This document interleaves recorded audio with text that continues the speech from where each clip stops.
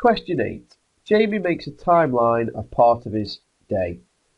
And the timeline goes from 8 AM, or a little bit before 8 AM actually, to 1 PM, and a little bit beyond. Now there are some key events on there. So he's got arriving at school, start of morning break, and lunch start.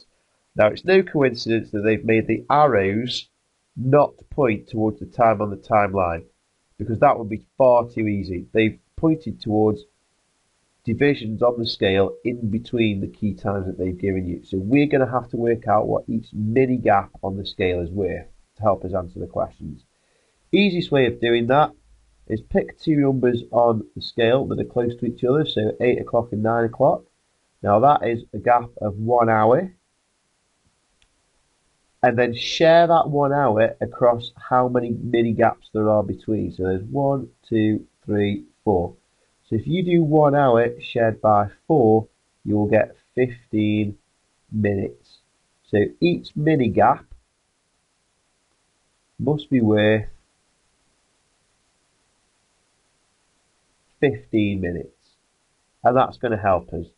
Now the sensible thing to do here would be to write on the key times that we can work out so far. So arriving at school, if each mini gap's worth 15 minutes, this one here would be 8 o'clock, then 8:15, then 8:30. So arriving at school is 8:30. This is 10 o'clock, plus 15 would be 10:15, then 10:30, then 10:45. And then lunch starting, we've got 12 o'clock, 12:15, 12:30. Let's have a look what we've got to do. It says, what time does Jamie's morning break start? Well, we've already worked that one out. So we've got that answer straight away. Start of morning break is 10:45. Fortunately here we've already been given the AM, otherwise we might have to put that in. So 10:45 morning break. Second part of the question says lunch lasts for 3/4 of an hour. What time does lunch finish? Now 3/4 of an hour is another way of saying 3 lots of 15 minutes. And we've already said each mini gap is 15 minutes. So we need to do 3 mini gaps.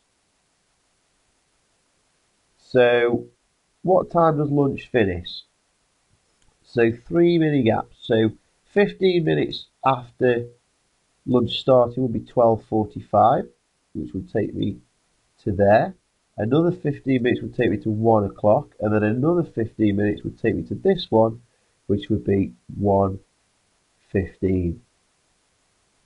So the final answer is 1:15, and that's what time lunch is going to finish.